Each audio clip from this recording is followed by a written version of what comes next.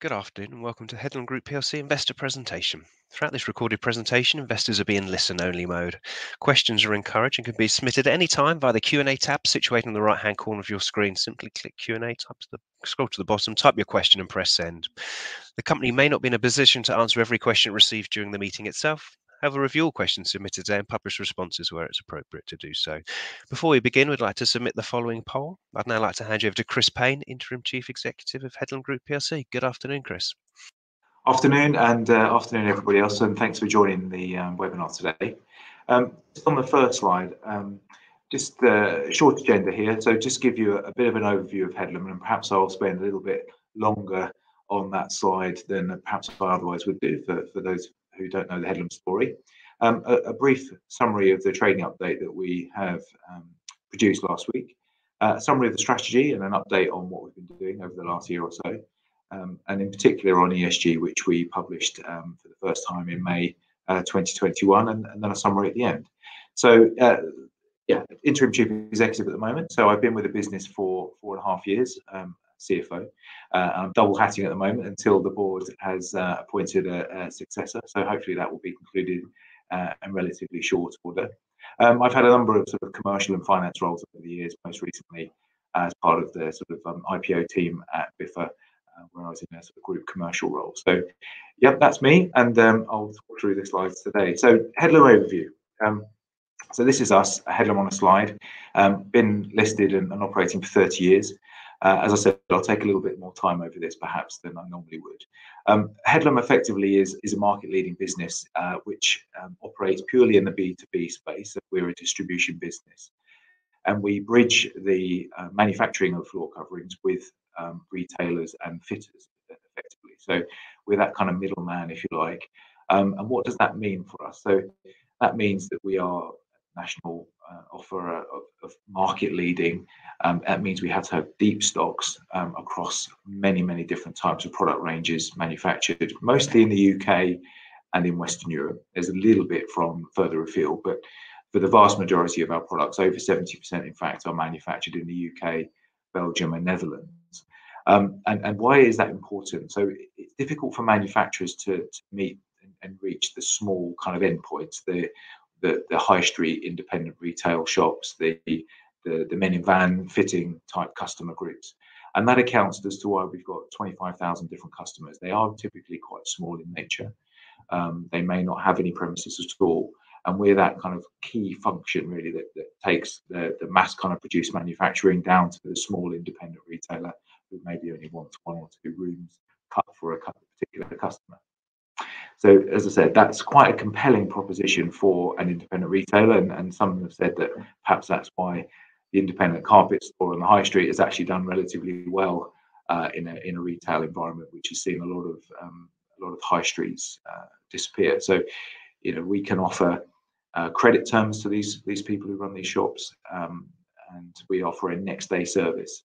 So anytime that from a consumer perspective, you do go into your high street carpet shop and ask to look at some product, and they say, well, that will take 3 weeks, and they ask for a cash deposit. From their perspective, we can deliver next day across a huge collection of different products and supply, and we'll offer credit terms. So they've got a pretty good working capital position to work from. And that's why it's important, and that's why it's been successful. I have talked about this sort of different customer groups, and this is something that's been emerging, and I'll dwell on in our strategy slides later. We've been very good and very deep at servicing this sort of local high street independent retailer and the local fitters, but less deep and less much lower share of the other customer groups, and I'll talk a bit more about that in detail. We're a highly cash generative business, so we've got a strong balance sheet. There's a slide I'll talk about the balance sheet later, but effectively we've got strong cash generation, strong net funds on the balance sheet, and we own the freeholds of our distribution centre estate. We've got lots of long-serving people with great industry knowledge and depth of knowledge. And there's a few facts and figures on the right-hand side of the slide which talk to the scale of the business. We've got a number of different sales brands, and we call them businesses, but they're effectively sales brands operating from 21 distribution centres. We offer a number of trade counters that we're looking to grow and double over the next couple of years. and I'll talk to that a little bit more in the strategic slides. And the number of sort of commercial vehicles that we use to distribute the products around the country has actually decreased. So that's a result of some efficiency measures that we've been carrying out. And again, I'll cover that in a later slide. So just to turn to the trading update that I distributed on Thursday. So we updated the market on Thursday, year end 31st of December. So this is just a pre-close, and we'll publish our results on the end of the first week of March. So we can see quite a positive bounce back from the COVID affected 2020 and a really strong bounce back in 21. Profits have returned pretty much back towards levels that we saw prior to the COVID impact, and that's both in the UK and Europe. We have a couple of businesses, in fact 3 businesses in 2 countries overseas, which is a relatively modest part of the business, and that's seen a strong bounce back, as well as the UK. UK does very much dominate the business model. What we've also seen is, and we report on regularly, is the split in the business between residential and commercial. And there's a slide that will illustrate that in a little bit more detail on the next page. But in essence, what that means is our products are destined for use in the residential environment, and typically is carpets, laminates, and the like. And some of our products are destined for more commercial use, whether it's offices, hospitality, doctor surgeries, and that kind of thing. And that might be a much harder wearing safety floor, or it might be sort of carpet tiles and the like. And we tend to split our products into those 2 groups, and we report them as segmental splits in our results. And what we have seen over the last year, 2 years, is definitely a continued positivity of the residential market. And we've all seen businesses who are retail facing, residential and home related products doing very well, ourselves included, and we did very well on that side, double-digit growth on the retail and residential side of our market. But on the contrast, we were held back by the commercial performance, which we've seen being quite difficult. And we are an RMI business, so we're not in the big project end of the scale where sort of a new hospital or big fit out would be done. Manufacturers would tend to sell those types of commercial products direct to the installers. So we are much more in the fit out refurbishment, small room by room refurbishments. And that part of the commercial sector has been quite slow, and we've seen a sort of double-digit softness in that market. And that really then talks to what's to come, and we'll talk a little bit more about that in the future. But I think that the outturn for 22 and beyond, everyone in the market on the commercial side is expecting that to bounce back at some point. But I think those two competing impacts on the retail and the commercial side largely offset, and we've seen as I said, the revenue perform remarkably well and bounce back strongly.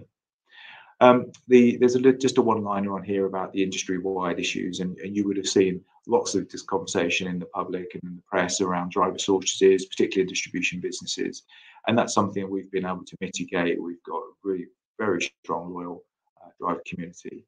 We did take some vehicles out earlier in the year, which meant we were able to sort of concentrate our driver numbers. And also we were able to largely pass on much of the inflationary pressures on the product side that we've seen to our customers. Now that's something that's not necessarily unusual in our industry. So products do go up, certainly after the sterling devaluation of a few years ago. And as consumers, you may only replace your flooring every 5 to 10 years. So if there has been some price inflation, it's not necessarily something that you may notice. Obviously, our customers are more concerned about price inflation, but typically as distributor, we can tend to pass those sort of price rises on. Just a short summary on early trading in 22, again, encouraging. I'll talk a little bit more about that at the end, but I think we have seen a good start to January. Last year was quite difficult, softer comparatives as non-essential retail was closed in England and around the country. So I'm not surprised that we've seen strong comparatives, but it has been particularly encouraging start to the year. We've also talked about this sort of potential return of surplus capital to shareholders. We published our capital allocation priorities in 2021. And as I say, we are a cash generative business. We don't have a high degree of capital intensity to what we do. And therefore, we think there is an opportunity to distribute some of that surplus capital that we've built up over the last year or two and we will be announcing further information on that in March. So I've got a couple of slides which the last sort of publicly available information that we've produced was really from the half year. So I did a set of slides and presented to the market in September, and these slides, a couple of slides from that deck, and obviously these will be rolled forward and updated in March. But it does give an indication of the shape and scale of the business, and particularly those who are new to the Headlam story, it's worth just sort of dwelling on these things. Some of the comparatives are a bit difficult because of 2020 sort of weakness, particularly in the first half. So in some of our commentaries, we have used 2019 as a comparative because that's more of a sort of reference year, if you like, before the effects of COVID. And the results that we've seen in 21 and in early 2022 are much more aligned with the 2019 result. So you can see in this chart that we've got this sort of residential and commercial split. I've always in the past referred to that as 2/3, 1/3, but the relative strength of residential in the last couple of years has moved that dial a little bit further. So 68/31, 68.5, 31.5, and indeed the UK and continental Europe has also slipped towards the UK because we disposed of our Swiss subsidiary during 2021. So again, increasingly UK centric and a slight move towards residential. Operating margins are a big target, and indeed gross margin, but ultimately operating margin are a big target for me and the business. And it's something that we've said that we are targeting and looking to improve. And we set ourselves a challenge in the next year or two of getting to 7.5% operating margin, which is obviously a big step up on what we're currently doing and what we've seen in the last couple of years. But we've got a clear line of sight on how we're delivering that and the moving parts that are going to get us there. So at the bottom of this slide, we do talk about the resumption of normalised dividends, and we're expecting that to be announced in March. And as I said, in addition to that, a sort of return of surplus capital as well. So I've left this chart in. So slide 5, this is our daily sales chart. I think there's two things really to pick out. I do spend a bit of time talking to investors about this particular chart. So in one respect, you can say, well, that's remarkably consistent. All the lines are pretty close together, which is true. There have been some big changes that we've seen on the sort of COVID effect, and that big V-shaped curve that you can see was during the lockdown period that we saw in 2020. And if anything, our business probably did reflect the Chancellor's desire for this sort of V-shaped recovery, and it was pretty much quickly back to where it was in the past. I think the other takeaway from this slide for me is, yes, it's consistent, but it also reflects, I think, that there's a great opportunity for us to really drive some growth into the business. I think we've been quite flat for a number of years, and that plays out in the strategy and the focus of me and my energy towards kind of growing the top line as a key objective and a key part of our strategy for the future. And as market leader, we've got a great opportunity to grow share because of the way that the customer segmentation is set. And I've got a slide in a couple of pages' time to kind of illustrate that point. But as I said, that we do spend a little bit of time talking to investors about this slide because of the consistency and the reliability of the demand curve. But I see that as an opportunity for more growth. I mentioned the strong balance sheet, and this sort of illustrates the point. Numbers clearly are out of date because they relate to June, but a couple of things worth dwelling on. The property, plant and equipment dominated by the freehold properties. The distribution centres that we operate across the country are owned and freehold sites, and therefore when we have invested in new sites like Ipswich, for example, that was opened last year, and we were able to dispose of a couple of the freeholds that we owned and became vacant as a result of that consolidation. So it does mean that we've retained some flexibility and can return some cash when those become surplus requirements. I think the other thing to note in here is the strong cash position and really strong balance sheet. So deep inventory position, which is largely funded by the supplier credit terms, and a good deal of cash that we sit with the balance sheet, because just simply the profit that we make on our business does tend to drop through to operating cash. Just literally renegotiated the banking facility. So on the 17th of January, we entered into a new facility. and that's a very good long tenure out to 26 plus one. So a good facility with a club arrangement, which we'll talk more about in our March results. But that's a refresh facility which gives us good firepower to take forward. I've had a question from Matthew R, which I'll perhaps pick up at the end, but I think that banking facility will play into the answer for that particular question at the end. So just turning to strategy and some of the business changes that we have been implementing and what I see as the key objectives and areas of focus going forward. We've had a really strong shareholder register, and they've been patient with us where we've been talking about our plans to improve the quality of the business and indeed our share of the market. And this is an area that we've been able to talk in a bit more detail and really get some excitement into the customer segmentation work that we've done. So we focused our initial kind of change program on delivering cost savings, improving efficiencies, and I mentioned the reduction in the commercial fleet, and that was one of those changes. But really, the main prize for me is around growing our top line, getting some kind of organic growth back into the business, and seeing us take some more of the share. Now, given our market-leading position, you may think that's going to be a challenge, but as this sort of slide evidences, at the bottom of the slide, you can see the work that we've been doing to identify the different types of customers. I mentioned we're very strong in the traditional retailers, the high street independent shops that might only have one store, and the green box next to it, tradespeople and fitters who typically operate without a retail premises. That's our kind of heartland and where we've been strong for many years. And where we've had less share and less of the market is more to the right hand side.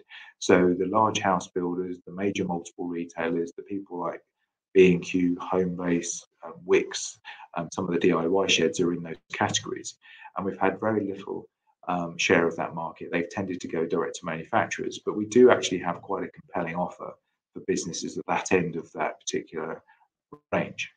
And this is where we feel we are significantly underweight and where a lot of our efforts around organic growth are now centered.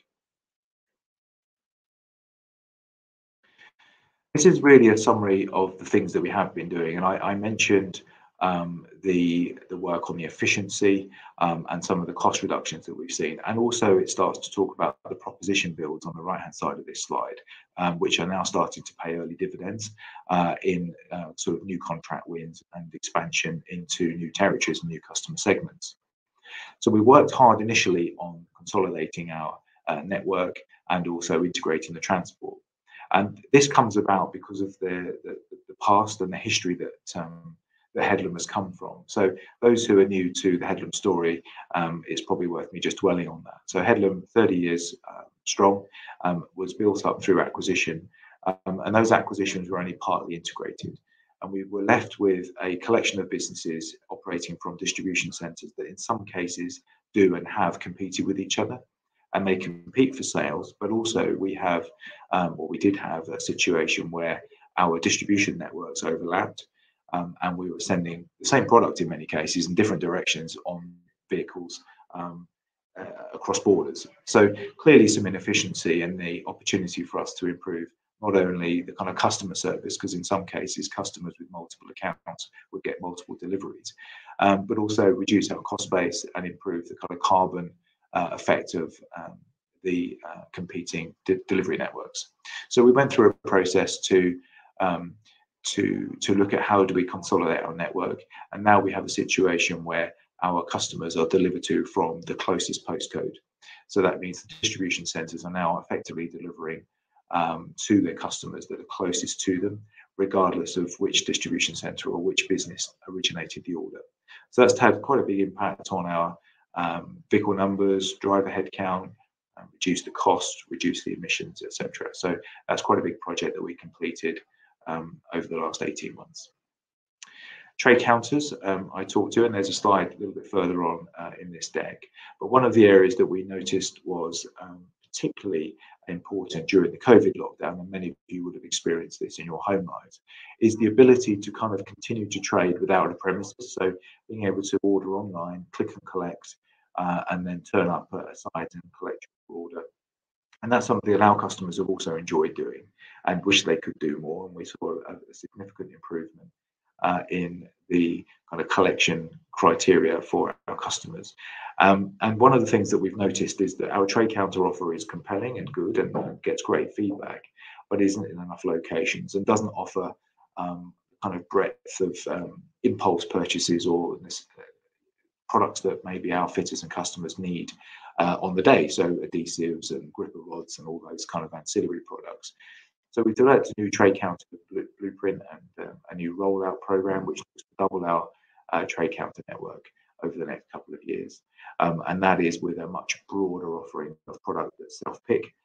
We can offer an enhanced click and collection process for our customers, and even sort of design and build areas for them to unroll their product and prepare it on site under a covered canopy to keep it out of the weather. So a real kind of improvement in customer service.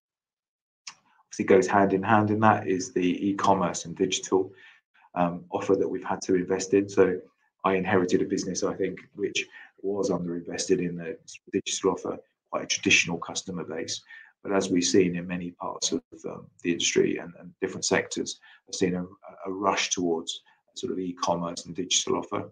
Probably flooring is a little bit left behind in some of those aspects, but certainly the COVID experience that we saw, more people demanding online consumption and being able to see and feel products remotely with visualization software and that's all projects that we've invested in and delivered over the last 12 months. So there's a slide coming up where we talk about a new app that we've launched aimed at this particular customer group that does improve that service and gives our customers the ability to place an order end to end, source, look at products, look at prices, place an order, pay for product, and see what it might look like in a home. Salesforce effectiveness, this is where we balanced the sales costs that we addressed the markets in, looking at the new customer segments. So I mentioned earlier we were very strong in the independent retail sector and arguably over-costed in that space as well, too many heads selling into that space. We've been able to reduce those heads and actually invest more headcount in the areas of the customer groups where we were light. So we've hired a new sales team focusing on the key accounts areas and going after those large retailers with some success that we'll talk about a little bit later on and also in our March update. So customer propositions, I mentioned those earlier. We've been working hard at building a bespoke offer rather than just a sort of one size fits all. Clearly something that's being offered to a local high street independent retailer as a proposition will be completely unsuitable for somebody like a Homebase who needs a national offer with consistent product, consistent service, consistent pricing, and with a sort of covenant of somebody that they can work with and trust. Just moving on, I mentioned this sort of industry-leading e-commerce offer that we've got, and we've developed a trade app over the last 6 months, which is now live with all of our customers. This is the first in the industry. And is this sort of capable of being looked at on a tablet or an iPad or an Android phone. And it gives our customers access to all of our different brands, all of our different stock holdings, price points, and they can check live stock holding for any particular order. So they can place orders through the app and get their terms that they've negotiated with us under their B2B contract setup. And it includes a sort of room visualizer. So a couple of the good features that the customers really enjoyed is being able to look at all of their stock holdings and then understand what the delivery times might be, and to be able to show their customers, remember this is a B2B offer, they can show their customers what the flooring would look like in the customer's home. Even more than that, they can actually produce invoices with the customer's prices on, using our costs as a sort of input cost, if you like. So all of that is available on the app, and customers have been giving really positive feedback. What we have seen is a significant increase in the amount of online orders we've been able to take. So the percentage of our orders taken digitally reached a high point in December of 26%. So that's a high point that we've seen, up from 11% or so 2 or 3 years ago. So a real significant step forward in our digital offer. This is the the sort of large independent retail segment that we talked about, and this is a third of the market, believe it or not. So there's £1 billion of the £3 billion market sat in this space, and we have very little share, and certainly we are underweight. And this is where we are targeting. So Mark W has asked me a question, which I'll say I would have answered at the end, but it's a good time for me to sort of address that while I'm looking at this slide. So typically these types of customers would buy directly from manufacturers, and they would ship them into their own DCs, have to double handle, have to work with potentially a number of different suppliers, and then distribute around their own network.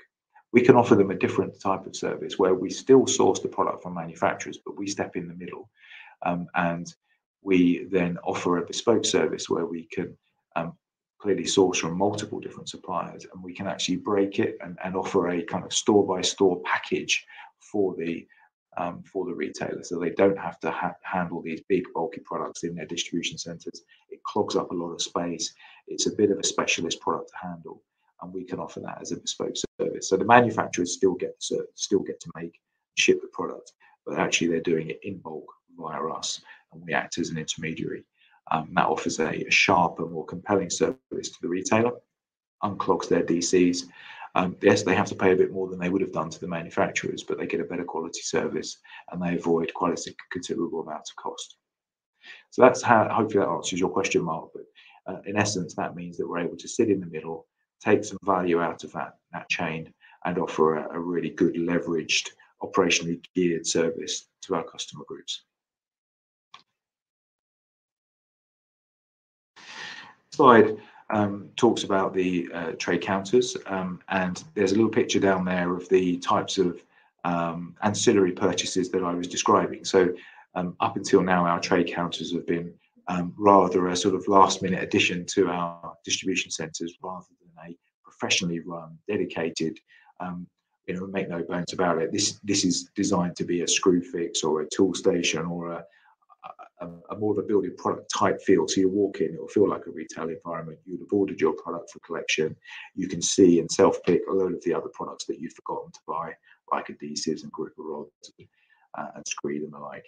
And we also have some dedicated kind of ranges of products that are available on sample boards, which you can just see if you look carefully on the left-hand side of this slide in the picture. So there are dedicated trade offers, and it's been extremely well received by our customers so far.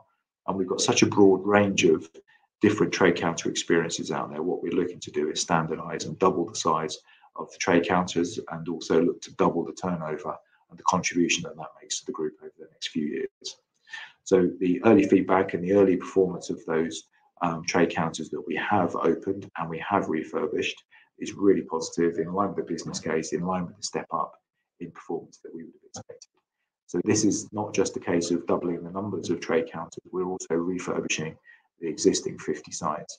We did 12 during 2021, and we've got 20 on the list for 2022. So it will take a few years, and we're going to increasingly run fast and faster as we get more practiced, and we start to hone in on the thing that works the best, and the blend of product and range.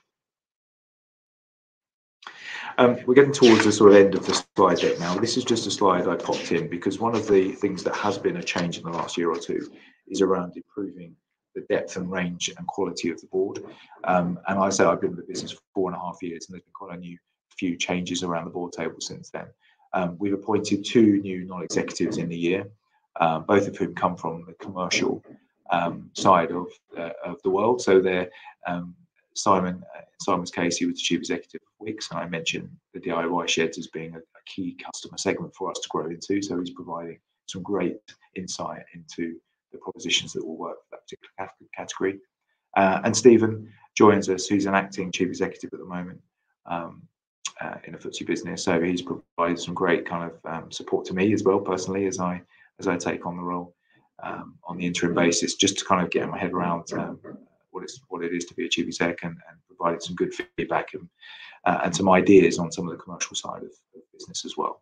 So great teams coming together, forming the strategy, and the strategy is something that I've been running with for a couple of years. So it's been great to sort of road test and bounce it off the new board as they've joined. Just the last bullet there, I mentioned it's worth sort of dwelling on that. The board felt it was important to do a sort of independent search for the next chief executive, which I'm part of, and hopefully we'll conclude that in the matter of weeks. So just a couple of slides to go. Capital allocation, I mentioned that we've published the capital allocation priorities in 2020's annual reports and accounts. So that sort of talks to the order of where we spend our cash, should there be any. So obviously we wish to maintain the strong balance sheet that we've got. We are investing in our core business. The trade counter rollout clearly is a good example. We're also refreshing a good deal of our plants and equipment around the country, but again, that's not capital intensive. We will continue to offer an ordinary dividend, and we've sort of stated our dividend policy as being twice covered on earnings. So that's in line with a pretty good upper quartile place in the market, and our shareholders they're comfortable with that. M&A, I do have a question on M&A which has been raised, so perhaps I can answer that now. I think there are one or two things that we would look at in M&A. The question around whether they're weaker during COVID, I think you have to look at the objectives and what we're trying to achieve as a business. I think we've got really good share, and you look at where we're strong, we're targeting different customer segments. I think the other thing where we are targeting is there's around bits of the market, bits of the product set that we're perhaps not as strong in. We're traditionally very strong in carpet, and less so in other areas, things like ceramics and artificial grass and the like, where we've got a relatively low share. I think there are perhaps some acquisition opportunities in those spaces which are more aimed at our sort of objectives of infilling that kind of complete customer service offer, where we could see some opportunities rather than kind of taking advantage of weak competitors doing things that we currently do. So I think there is a kind of a half an eye on keeping some perhaps capital for opportunities that arise in that space. And then after that, then we will clearly return surplus cash to shareholders, and that's what sits behind the statement that we've made last week, and we'll announce a bit further information on that in March. Really, the last slide before I summarise is around ESG. We published our ESG strategy in May, and this is something that, as distributors, we're in a slightly unusual place from an environmental perspective, in that we are here to service the market, and manufacturers will make a range of products, and our customers demand a range of products. So primarily, we're here to service that particular need. But I think we also, as market leader, have an opportunity to influence and play a part in improving the sustainability of the industry, really. And I think that's something that we've been talking to, in particular, talking to manufacturers about. Some of our customers have got more insight and more skin in the game in that particular space, particularly some of the local authorities and some of the large multiple retailers. This is a key focus for them. But the manufacturers and the suppliers are very much working with us to see how we can move products into a sustainable space, and also what kind of role we can play in end-of-life recovery of product, for example. So that's something that we talk about in our ESG strategy, and will increasingly see aligned with our business strategy going forward. There are some specific actions we've taken, and more will be announced on the social side of our community support that we offer to our businesses. But certainly we've announced already some improvements in the way that we go about the environmental side of our business. So moving our fleet, certainly our company car fleet, to be hybrid, reducing our energy consumption, and moving to sustainable energy production, that kind of thing. So that's within our control. It's something that we'll be announcing more on in our March results. So it's something that's incredibly important for us, and we'll see as an increasing part of our discussion and strategy going forward. So just in summary then, I think, as I said, for those new to the Headlam story, we are market leaders, we are distributors, and we act in that sort of middle place. We've got an extremely strong business model, but we are going through this change program. We're not sitting on our laurels.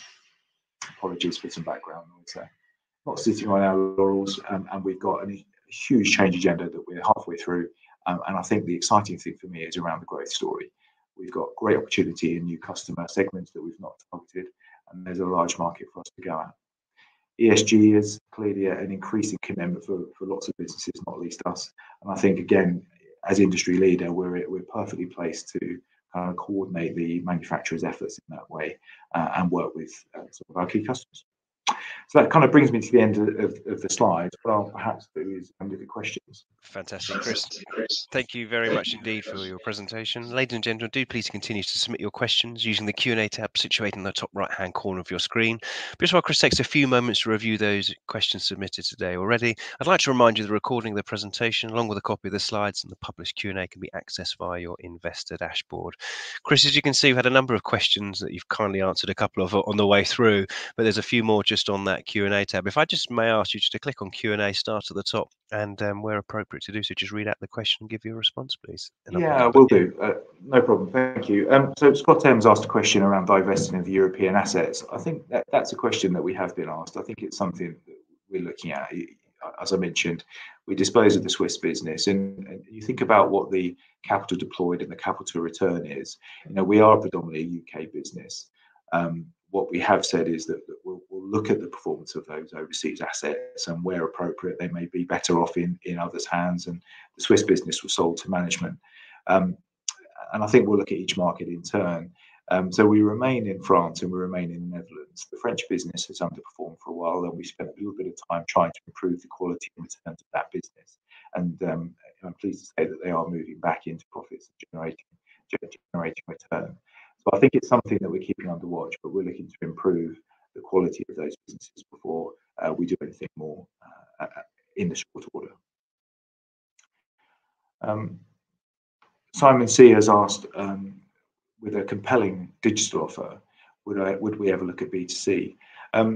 I did use a sort of Screwfix analogy earlier, and they've neatly sort of straddled the B2B and B2C offer. I think from a board perspective, it's something that we're aware is an opportunity for us. Increasingly people are looking for digital consumption and looking at online. Remember, of course, our customers are B2B customers, they're retailers, so we wouldn't want to necessarily alienate our customer groups. But I think there's also an increasing willingness for people to participate in all areas of the marketplace. So I think it's, again, not something for now, but we're certainly making sure that our digital offer is relevant, is right, has got a consumer feel, and that's something that we're going to continue to develop over the next 12 months or so. Yeah, Scott M, good question. What are the expectations on margins for this sort of emerging key accounts and large retail sector?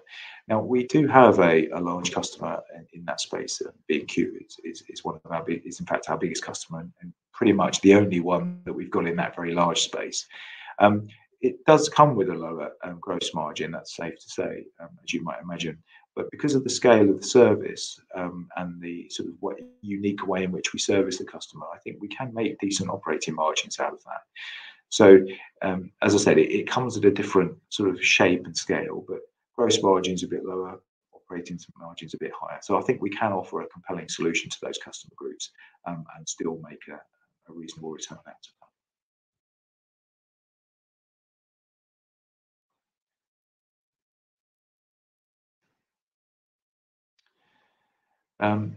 Mark W, I think, has asked a very similar question, asking the same question as the previous one, but saying it might attract lower gross margin. So I think, yes, that's right, it does, but I think we can offset that with a more efficient delivery service.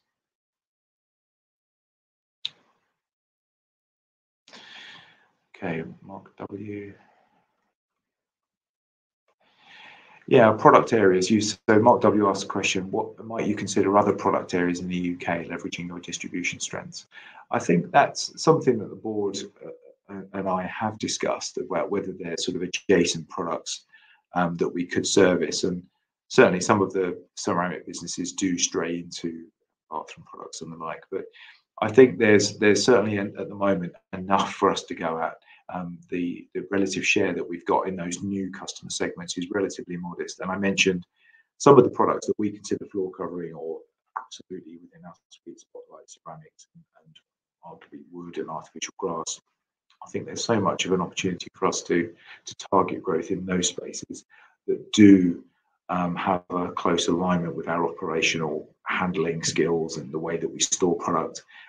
It makes sense for us to focus on that first, and before we perhaps diversify elsewhere.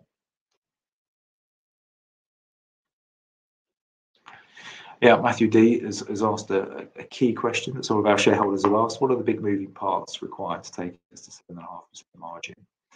And is that 7.5% margin a sort of staging post rather than an end goal? So that's, I'll try and answer that as best I can. I think I've got good line of sight over what the moving parts are, and I've talked about a couple of them on the slide deck. So by delivering some growth into the large accounts and the key accounts and the large house builders, clearly we're able to use our operational gearing to our benefit. So we'll see drop through improvement in margin. So there's some growth through new customer segments in that type of space. Trade counters, we're looking to double the size of, and again, that comes with an enrichment in margin as a result. Specifically on sort of other areas, I suppose, cost efficiencies, we do think that there might be benefit in gross margins to be had. And I suppose acting as as you get more growth, you're able to buy a little better. And as you start to consolidate some of the product ranges and supply, again, that's an area that we could perhaps do a little better on gross margin. And that's part of the strategy and part of the slide deck that you may have seen from capital markets and other presentations. So there is a little bit of a contribution from that. And yes, that means that 7.5%, clearly it won't just be a cliff. This is a glide path, and it may well mean that we do get carried beyond that. So I think with more growth and top line, I can see that the gross margin and therefore the operating margin would hopefully exceed that.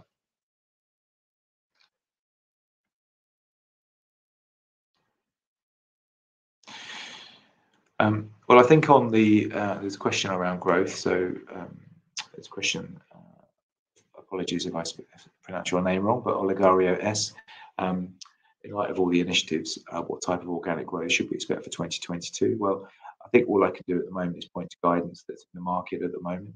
So they do have us with relatively modest growth for 22. So who knows what the demand curve is going to be.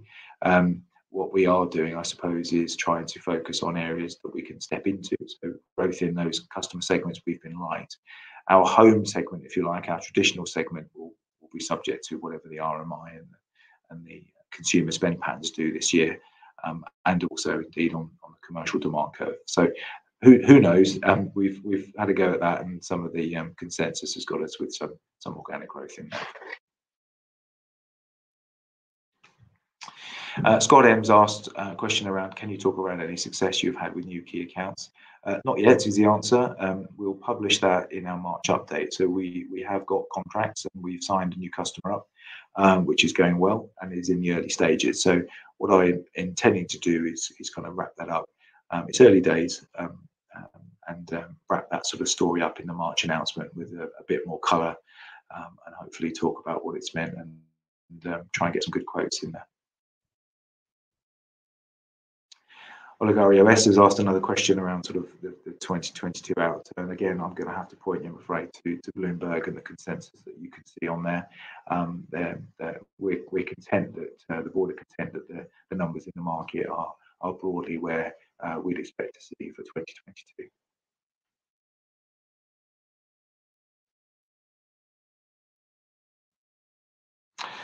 Matthew D has asked a question around the kind of equation of how do you define, paraphrasing, but how do you define what surplus cash is? We have published, as I said, our capital allocation priorities about what that might mean, and in terms of sort of leverage and debt. But obviously, I'm also conscious that we don't want to necessarily do everything in one go, and hence our kind of conversation in the trading update that we'll perhaps announce a bit more detail in March. But as you might imagine, we have got a number of options ahead of us, and also function of time. And interestingly, one of the analysts sort of quotes to us was, well, if failure to distribute something doesn't mean you've lost it. It's still there in the balance sheet. So I think we're taking a kind of progressive, pragmatic view to that. So we'll update a little bit more detail around what we're intending to do, and we'll announce the distribution and our thoughts on that in March.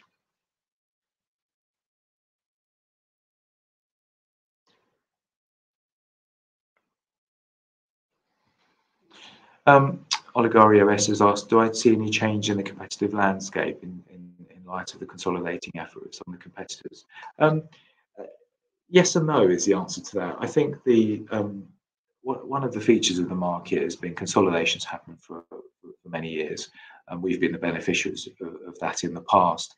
I think there have been one or two in recent times where I suppose that competitive situation exists already. So some of the businesses that are looking to combine a number of buyouts in recent times, those businesses have already been competitors of ours. One or two have now obviously joined forces. Now that will undoubtedly lead to some changes, but I think in general terms, those people have always been competitors of ours in some shape or form. I suspect that will remain the case going forward. So it does mean that we do need to be on our toes, and I think it makes good competition is healthy, and I think it's good for us to have to keep fit and keep sharp in the market in order to remain successful. So yeah, I think that's probably the changes we'll see, is that we just have to sharpen our approach.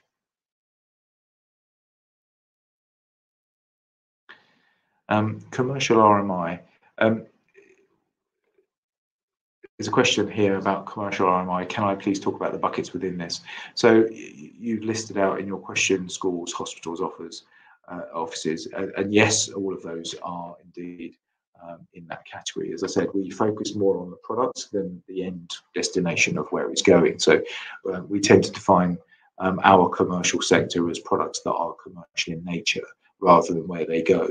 So the outlook for each of those segments is obviously difficult to predict, but the conversations I've had with manufacturers and competitors and other businesses is that I think there is a general expectation that schools might get back onto some refurb work. So they spent a lot of their budgets in the last couple of years on health and safety measures and protecting against infection and the like. So I think we're rather hopeful that some of that spend will now go back onto the refurb work that's overdue. And the same goes for hospitals and sort of health institutions generally, that budgets and quality of flooring should now sort of be addressed rather than going on the screens and PPE and the like. So that's the sort of general thought, that we might actually have a bit of an education season, which typically happens in August, for example, might actually happen this year. And it's been very, very muted the last couple of years. Offices, again, on the RMI, there is a view that offices might now start to come back a little bit, and it's been very difficult over the last 18 months with hybrid working and remote working. Simply, people have been handed offices back rather than continuing to use and refurb them. So I think those deferred spend ideas may well now start to come back on the table. There's some space has been repurposed, which again is fine for us, because it means we get the opportunity to refloor the sites. So I think there is a bit of quiet enthusiasm about the office refurb market, certainly perhaps in the second half of the year, and it's been better than it was last year, put it that way. Matthew D has asked another question about inflation. Are we able to recover materials and labour cost inflation, and what price rise does Headlam need to push that through in 2022? So the feature of the flooring market is that typically non-product inflation is difficult for us to pass on. So in years where there's been very little product inflation, we've ended up having to absorb overhead cost inflation, labour inflation, or try and create efficiencies to offset that. Quite the contrary this year, and indeed towards the end of last year, raw materials and product prices have been increasing across the board, and you would have seen that in other sectors in your home lives, which has meant that we're able to pass those on and therefore cover the cost inflation that we're seeing. So the labour inflation is probably the most interesting one, where there is a general labour inflation, but of course that's also dialed up in certain areas and job types. So things like drivers. We've seen double-digit wage inflation, which we've already covered and had to find. Now, we've been able to offset some of that with the efficiencies that we saw last year and the driver reductions I mentioned. But that is a feature of our sector. And as I said, the product supply prices that we've been able to push into the market, as everybody has in the sector, has meant that this year we've been able to offset the cost inflation we've seen in other areas. Chris, thank you very much. You've answered every single question we've had come through. And of course, there are further questions that come through. You will have the opportunity to review those. And we'll publish responses to all those questions Chris has answered on the Investor Meet Company platform. Chris, perhaps before we redirect investors to provide you with their feedback, which I know is particularly appreciated by you and the company, I could ask you just for a few closing comments, please. Yeah, I think that the long and short of it is we've got a great business with great heritage. We've been market leading for many years. But actually, strangely for a market leader, I think the growth opportunity remains ahead of us. We're stepping into new territories, we're deploying new technologies, we've got new skills in the business. So it remains an exciting place to be.